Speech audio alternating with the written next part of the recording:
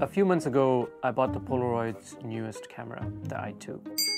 Although the initial reviews were mostly positive, I wanted to use it for a few months before sharing my thoughts, because my experience with their SX70 film quickly turned sour a couple of years ago. I was curious to see if they've improved, and more importantly, is it worth a $600 price tag?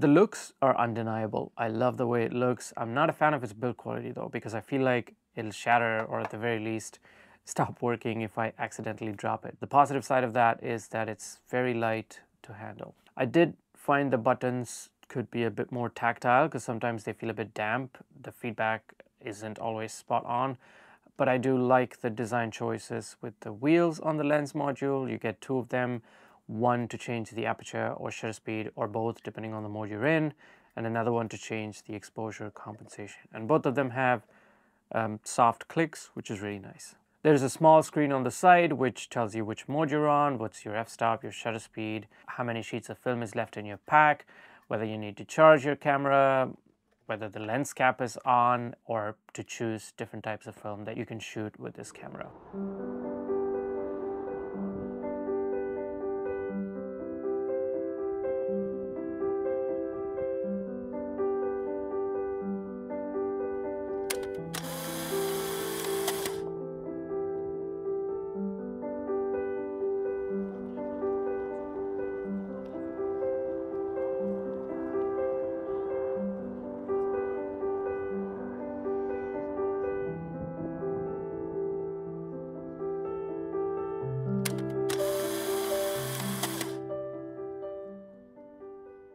In terms of the different modes, I like that there are aperture and shutter priority modes. There's a fully manual mode as well.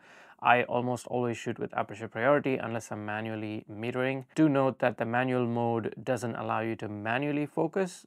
That is still based on the LiDAR autofocus that comes with this camera. Autofocus has been pretty much bang on always, except maybe 2 shots in my entire experience so far. And the viewfinder has a lot of information when it comes to focusing, like distance markings, focus checker, and it also tells you if the subject is too close. The closest focusing distance for this camera is 40 centimeters, which is a little bit further than your SX70. I think SX70 was 26 centimeters.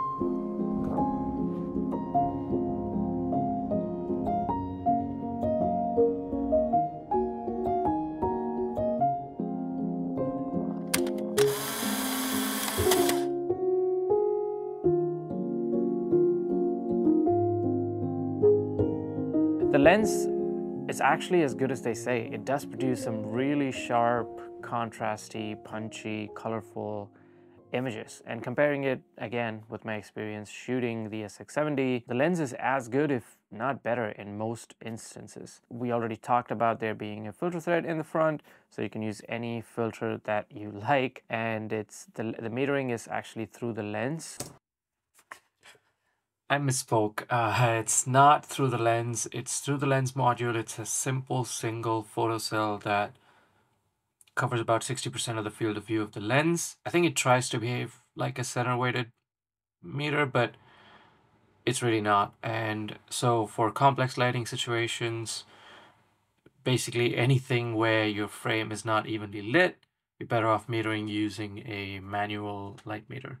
Back to the video. Another thing to keep in mind is that even if you meter properly, if the dynamic range of your scene is quite wide, all the information might not be captured in your Polaroid, because it's about 5 or 6 stops, I think, the Polaroid film's dynamic range, which Yeah, don't go and compare this with the C41 film. Viewfinder is not bang on in the middle, so there is a slight difference between what you frame and what you capture. I do find myself having to move the camera a little bit to the left to get the exact framing. In terms of information inside the viewfinder screen, there's quite a bit of it.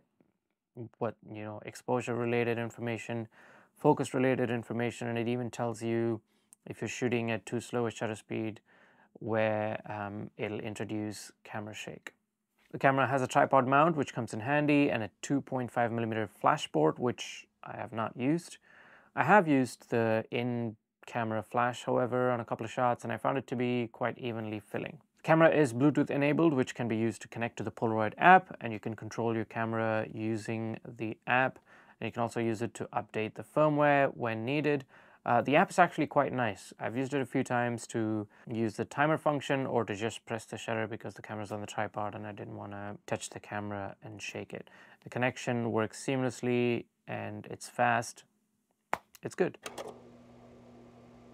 Right. It can be the best camera ever, but if the film is not producing good, consistent results, what's the point? That is definitely something I was curious to find out, as I said in the beginning. With this camera, you can shoot 3 different types of Polaroid film, the SX70, the 600, and the I-type film. I only shot with the I-type film for a couple of reasons. First, for the ISO of 640, because I remember having to use the tripod quite a bit with the SX70, which had an ISO of 160, and I wanted to avoid that. And the I-type film has, or doesn't have, a battery in the film pack because the camera has a lithium-ion battery inside that can be recharged. I didn't want to use film packs that have batteries in them, even though it's not going to be used by this camera, and then I have to throw away the packs with the battery inside of them, so I just didn't want to do that. Anyway, when the exposures hit, the film produces beautiful results. Great colors, beautiful contrast. It's really satisfying to look at.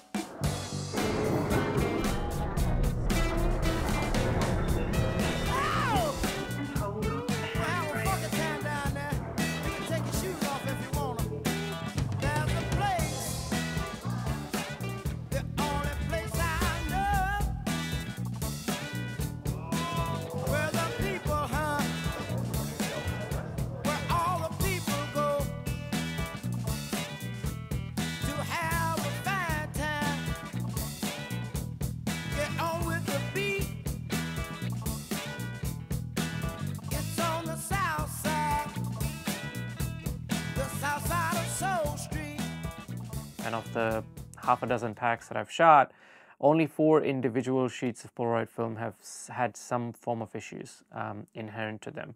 And one of that was actually me deliberately pulling out the film right after it was ejected before waiting for the blue layer to set in, which takes about 10 seconds or so. But I'd say that's a great hit rate in terms of the film being robust. But there's all kinds of other things that affect the outcome. And if you know what to look for, I think it's a lot more easier to get good consistent results, like proper exposure, ambient light, ambient temperature, where you store your film, like not putting in the freezer, for example. I shot an entire pack in cold weather to realize that anything below 13 degrees Celsius is not ideal. The recommended temperature range is basically 13 degrees Celsius to 28 degrees Celsius. So if you shoot below 13 degrees or above 28 degrees, it messes up with the chemical reaction that happens while the film is being developed, and so you end up getting a tint. So if it's colder than 13 degrees, you'll get sort of a cyan tint. If it's warmer, you'll get sort of orangey, warmer tint. So that's something to keep in mind. But yeah, overall, comparing this with my experience shooting the SX70 film from Polaroid a couple of years ago, the company seems to have improved upon their chemistry quite a lot to where now the results are fairly consistent and the film itself is very robust. Which brings us to the question of whether this camera is good value for money.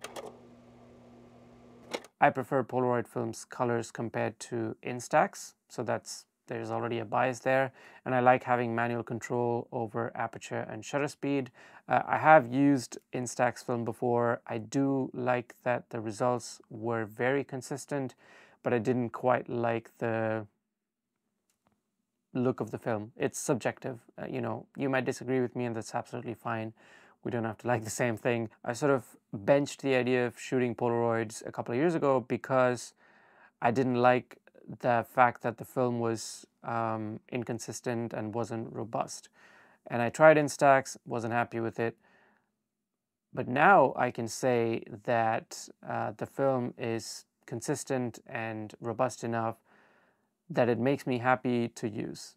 Even though it's $2 a shot, I enjoy taking the camera out and I look forward to shooting with it because I know that I'm gonna get consistent results. And combine that with manual controls and the image quality that this lens produces makes this camera totally worth it for me. And I can safely say that it's gonna stay with me for the foreseeable future.